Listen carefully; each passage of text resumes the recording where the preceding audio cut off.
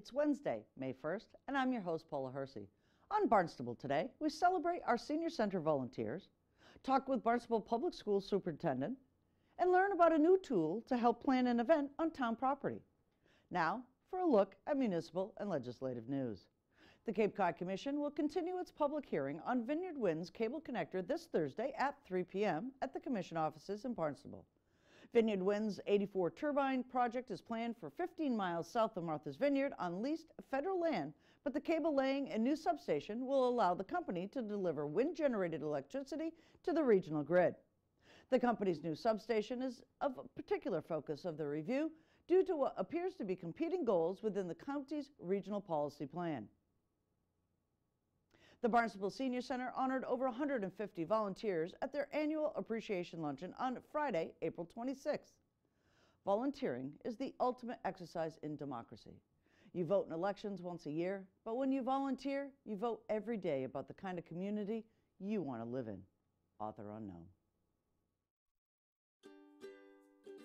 Volunteers are more important than a lot of people give them credit for, because most senior centers, councils on aging, couldn't deliver nearly the services or the offerings they do without volunteers.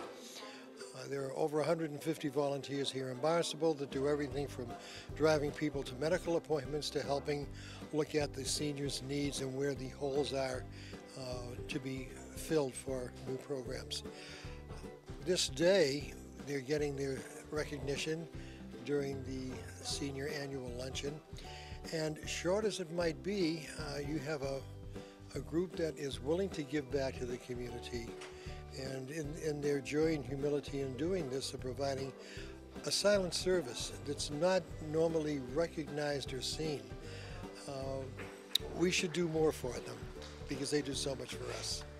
Today is a great opportunity for us at the Senior Centre to be able to celebrate the collective contributions of all of our volunteers, and we're extremely fortunate here to have a huge team of volunteers that assist us in so many different ways, whether it's driving our vans or helping out at the front desk or helping with our newsletter mailing, or the the volunteers that serve on our Council on Aging and Friends of the Council on Aging boards, our craft group. So we get to work with all of those volunteers individually, but the volunteer recognition event is an opportunity to collectively bring all our volunteers together so we can really recognize their contributions. And we have currently about 170 volunteers that are helping us in various capacities, and for us to be able to talk to the volunteers collectively about that impact, and the fact that they contribute over 6,000 hours of service a year is really significant to us in terms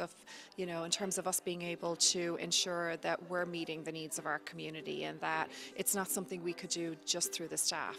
So our volunteers are an essential part of what we do and how we serve our community, and we're just extremely blessed to be able to have them come in here and honor them together. So people are always looking to do more, and it's to their own social benefit. They do that. They're making friends. They're staying young and healthy, and they're keeping their wits about them every day without being isolated. That's some of the benefits that you don't see. Well, when we ask people, what it means for them to participate here, it's all about connection. And I think, in terms of people aging well, and most of our volunteers are people that have retired from their professional careers, but understand the importance of having a sense of purpose and staying engaged in the community, and how that contributes to healthy and successful aging. So I think the fact that, they're still so engaged in our community in so many ways, that civic engagement part is really important, because it's sort of this, they're better than the sum of their parts when they work together. And really, when, our volunteers are doing their, duties, whether it's driving or helping with our brown bag program or whatever way it may be, there isn't always that opportunity for them to interact. And this event is important because it really gets them to see the totality, of what they do and how they help. And, really the importance of friendships and connection as well, because, when we bring people together, that's what happens as a result, and that's always a good thing for here. I'm glad for the opportunity to give back. without stating my age, which is not important. I've had several decades of experience on this earth, and here is a chance for me to share some of that and give back to the community. You know, I just think for us, you know, I think I speak for the staff when it's this huge sense of inspiration that we draw from the volunteers, because every day we get to engage with them and really, you know, learn from their experiences. So I think for us it's the sense of gratification and reward. It's very humbling for us to be able to thank our volunteers and honor them, and really impart to them that we wouldn't be who we are, you know, without them, and that I really truly believe that we're better because of them, you know, and they teach us all a lesson every day. Superintendent Meg Mayo-Brown and School Committee member Barbara Dunn share some updates on the new District Innovation School and the Community Partnerships Initiative. Can we believe it? The school year is almost done. Just a few months left. With me today, Superintendent Meg Mayo-Brown and School Committee member Barbara Dunn. It's April. Finally. Finally. Mm-hmm. We have senioritis. That's do. definitely going on at this point in time. Yeah. We have some spring weather, so those classrooms are going to get a little antsy, but some of the outdoor programs will start. Yep, but let's start with a change from charter school to innovation school. It's happened. It has, and I was fortunate enough to serve on the committee as that application was written and put together.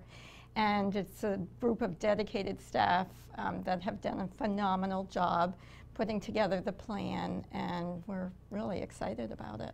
So you had an open house, so people could kind of ask questions of what the changes were from the charter to the innovation, and what was people's perceptions of that? Right. I think they actually had 2 open houses. I went this week, and they had student ambassadors giving a tour of the building. They had some video clips as you come in to watch just what's going on in the school. And it's really exciting. There's a really upbeat attitude about the upcoming changes, and it was fun to chat with the students a little bit. And they're always fun. Yeah. Half the battle of being in school is to listen to the little ones. We had a chance to see some Centerville Elementary students this past week, and it renews your sense of faith in humanity. Absolutely. Superintendent, talk a little bit about the changes of bringing in an innovation school into the district. It's the first, obviously. There's only, I believe, one other on the Cape. What's your feelings of how this is integrating? So first of all, for your viewers, we want to be sure that they know that the school committee, formally adopted the school as an innovation school. We now need to, as of July 1, refer to it as Barnstable Community Innovation School. It remains a school of choice. We'll serve all 7 villages. Parents can apply for enrollment. I don't think that folks will see much of a difference between what it was as a Horace Mann school and now what it is as an innovation. So part of what the educators and staff are doing as a Horace Mann charter school, they had autonomy around curriculum, instruction, professional development. The group of educators that came together to make the application to the school committee said, we're getting great results with kids with those autonomies. We'd really like to continue those autonomies. So that work that's really driven by the educators of the school will remain and continue to go. So that's the innovation component of it. They've also added a project-based learning element to the work that they're doing, and that's new, and that's the real innovative work that they're embarking upon in terms of making sure that students have an opportunity for interdisciplinary project-based learning. In the budget, we've put in for the school committee to consider a project-based learning coach for the school that will help educators integrate project-based learning into their daily instruction. So we're super excited about what they're getting ready to do there. It's exciting news. I know that there was some feelings that this was going to change a little bit, but it really isn't. This school will remain a true community school. Absolutely, and I think what the significant change is the governance model. Right. So rather than being governed by a board of trustees with ultimate oversight by the state board of education, the local school committee now has oversight of the school. Right. So a little bit more oversight on the school committee's part, and the school committee is ready for this. Absolutely, and I think it feels more unifying as a district to have us all working together as a group rather than some separation there. And I think, as Meg was saying, the great thing about it is there's not going to be as much change as people might have anticipated. It's actually going to be very similar with just some added positives to the already great things they're doing. So. And talking about working together as a group, one of the biggest things that we've noticed with the schools is partnerships, community partnerships. So there's a lot out there that people can do to really be involved in their community and their schools.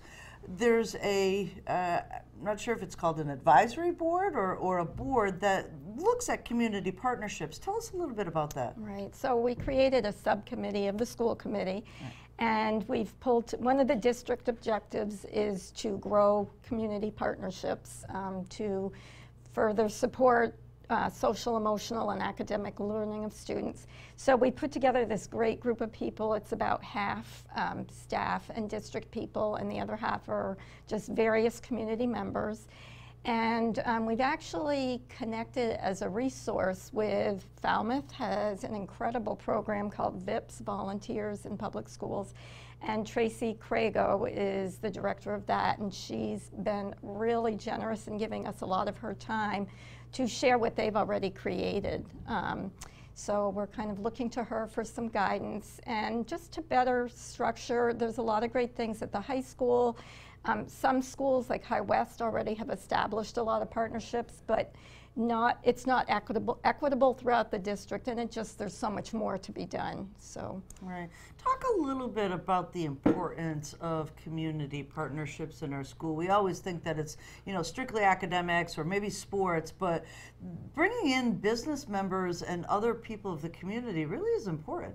We have such a wealth of resources in Barnstable, and we want to be sure that our students are connecting with those resources, but that it's a reciprocal relationship, that that we want to be open in terms of bringing the community into schools, because it's just not, as you're saying, it's just not about academics. There's so much more to schooling. The committee has a focus on academics, social emotional learning, as Barbara was saying, community partnerships. So we're working with all three objectives to make sure that it aligns with our vision of really educating the whole child.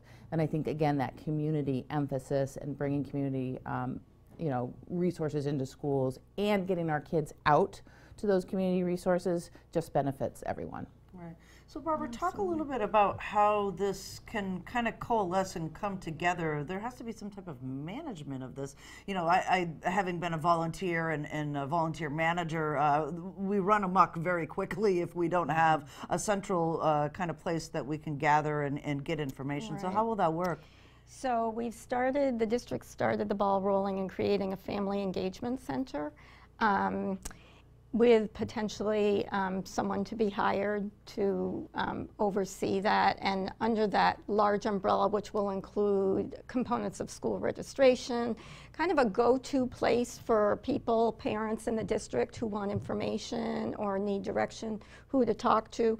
Under that larger umbrella would come working to build community partnerships. And so, assuming we are able to bring someone on board, they would work, and the committee would have input, I'm sure, too, to work on growing those partnerships. Right, and let's talk a little bit about bringing somebody on board. Is this something that is budgeted for? Yes, it's a budget request. The school committee will hear that at their budget meeting, and there'll be a public hearing, obviously, as a component of that meeting. I do want to say that our town manager, Mark Ells, is always hugely supportive of the schools, and we've worked with him in partnership to identify a space at the Hyannis Youth and Community Center where we can have our family and community engagement center run right out of there, because there's so many resources at HYCC, right? It makes perfect sense to have us housed there. So pending the school committee approval, we'll post the position for a family and community engagement coordinator, and then hopefully move forward by July 1st. So this position itself, to me, sounds like a perfect opportunity, like you said, for a one-stop for parents' questions, and then being able to bring in, having it housed at HYCC, where a lot of businesses already support teams and things like that, is a perfect marriage to develop those partnerships as well. Absolutely. One of the things we're looking to, with again the guidance of Tracy Crago, who's already been through this process, is to do some focus groups as we move forward to get input from parents, staff in the district, community members as to how they view what they could best help with and support and give us ideas, kind of a reciprocal give and take to know how we can best structure this to get the most input. Right. And having so many different entities out there as partnerships, we talk about the social emotional learning, and one of the things that I learned from Dr. Hurley is that this particular initiative from the schools is really to prepare our children for real world things that they're going to experience in the job place. So, you know, it may start in kindergarten, but by the time they graduate high school, the whole child is ready for citizens' work. Right, right. And that, you know, what we hear from employers on the Cape is that they need graduates who are able to work well with others, to be part of a team, to have responsible decision making. You know, so we're working on all of those skills K through 12 in the school system to again build that those social emotional competencies, as we call them.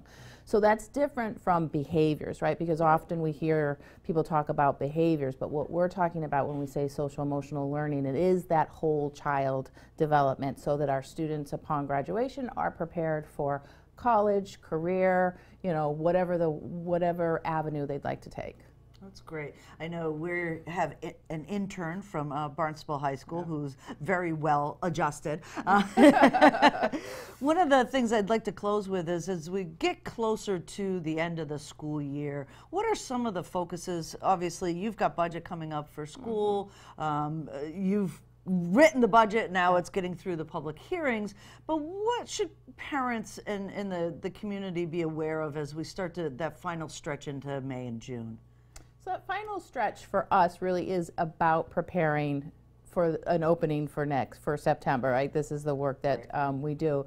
But really the message for families and for students is to finish the year strong. You talked about senioritis. I have a senior at home. It's getting very challenging to continue to engage and motivate. So, you know, to the extent that we can continue to engage our students through these final months of school. And certainly we can't emphasize enough around the importance of reading and literacy and promoting that at home, and you know certainly we're promoting that at school, but to continue, you know, our message to students is finish the year strong, and to parents, we know that can be challenging, and we're with you on it. And most of your big work is coming up as the budget's unveiled, and there's a lot of details in that. What's up for the school committee for the next couple of months? Yeah, we've already, the last couple meetings, have started that process of having the budget discussed at our meetings, and that will continue. The final vote on the budget is April 3rd. April 3rd, yeah. Yep. So we've been already at our public meetings having discussion around it, and I think we're very fortunate to work so closely with the town on the issues and have such a joint goal of what's best for the kids and what's best for the citizens in our town. And I think so I think we head into that budget process already so far ahead of the game that it feels pretty positive. Excellent. Yeah. Thank you so much for joining us today. Thank you. Thank you. Thanks. Special events on town property just got easier to facilitate. Assistant Director of Planning and Development, Liz Hartsgrove, shares information on an easy-to-use website to plan your event. Special events means summer is right around the corner. With me today, Liz Hartsgrove. You've got all sorts of new things happening with special events. Started last year with the special event guide, which was a big hit. It helped people kind of figure out the maze through Town Hall. To get an event going. So let's get an update. What's going on? Yeah, the town manager did task planning and development to be in charge with streamlining special events, and how do people, organizers, actually go through, like you said, the process and wiggle their way around Town Hall and not feel weighted by it all. And so with the guidebook, like you said, total success. It's been really fabulous, and And we also incorporated beer and wine on 3 separate locations in Hyannis area, the Town Green, Asselton Park, and the Hyannis Harbor Overlook, where the 3 new shanties are located. But yes, since June, we have been making good strides on trying to increase all of that awareness and perception and access to information. So, so now we have a website and a lot of online goodies that people can actually look from the comfort of their home and apply from the comfort of their home. So yeah, so it's a big thing coming up. I'm excited. So let's talk a little bit about special events. It's not that you can have your retirement 50th party on the town green, but special events are for larger, sometimes larger organizations or established types of events that are out there. So give folks a sense of what we're talking about here. Well, actually, we do incorporate 50th anniversaries or parties and stuff. We do, from small family gatherings all the way up to the very large 10,000 attendees type of events, like the happens on the green. Right. So yeah, so we accommodate any size, but what they do is they can go online now, and we have a on-town property calendar that people can go see what events are actually scheduled, and then they can plan accordingly and make adjustments to where they want to hold events. For example, if the town green is already occupied and scheduled for that particular weekend that they want to have an event, they can look at alternative locations, possibly Asselton Park or other outside, even any of the other 7 villages, six villages besides Hyannis.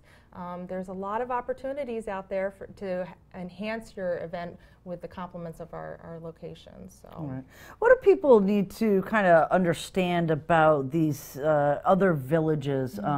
Some of these properties fall under a different purview than you would think. So, for example, Sandy Neck. Yeah. Sandy Neck and the airport or the adult community center that was the former senior center, HYCC, the golf facilities, any of those, even the High Arts campus, the cultural campus.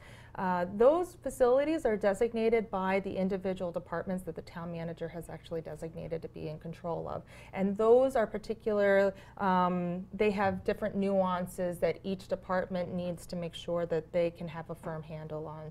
And so they have different forms, they have different things. This new website provides those links automatically, so then somebody can actually choose, okay, I want to actually have a fishing tournament at Lake Wequaquet.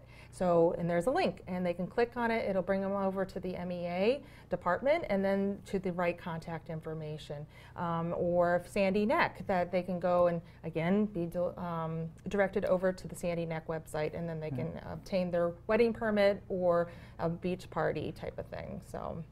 But sometimes the first stop is just with you. Yeah, so this website, again, is going to provide all that information. And if they have any questions further down for the all other properties, they'll provide the guidebook. It provides all that information. And then down at the bottom, for any particular questions about any town property, they should actually come to me. I can actually help them through the process, direct them to the exact person, rather than have them feel like they're on a merry-go-round going and being shifted between departments. So.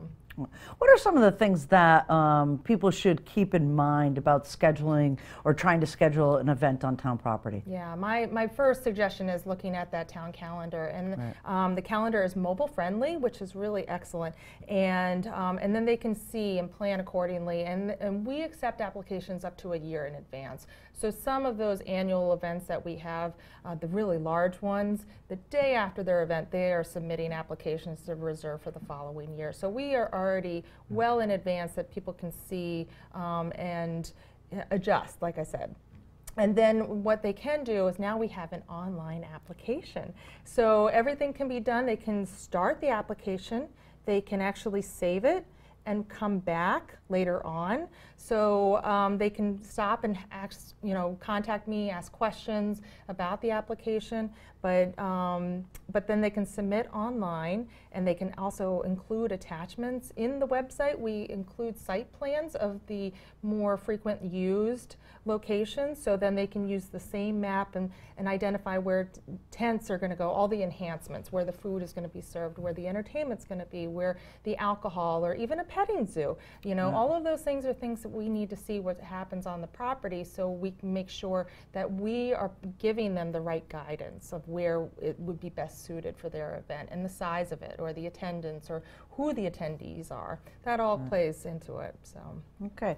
Any other advice that you want to give people before we wrap up? Just come talk to me. I think it's really, I'm the one-stop shop for it. You know, I'm the call center for special events, and planning and development is going to be, you know, moving forward even faster. We're going to be accepting online payments. We're going to be doing a lot of different things, and so just stay tuned, really. What's that phone number? My phone number is 508-862-4068. Excellent. Thanks so much, Liz. Thanks, Paula. Happy summer. You too. Up next, things to do, places to go, and people to meet. The Cape Cod Technology Council's Earth Tech Expo on Saturday, May 4th, will include workshops from the Cape's leading minds in green energy, as well as exhibits that highlight local businesses and organizations making a difference. The event is scheduled from 10 a.m. to 4 p.m. at Cape Space, located 100 Independence Drive, Hyannis. And it's a free event. For more information on workshops and exhibitors, www.earthtechexpo.com. Comments, suggestions, accolades, connect with us on Facebook, Twitter, and Instagram. Email us or send us an old-fashioned note by carrier pigeon. Channel 18 works for you. I'm Paula Hersey, and thank you for watching Barnstable Today.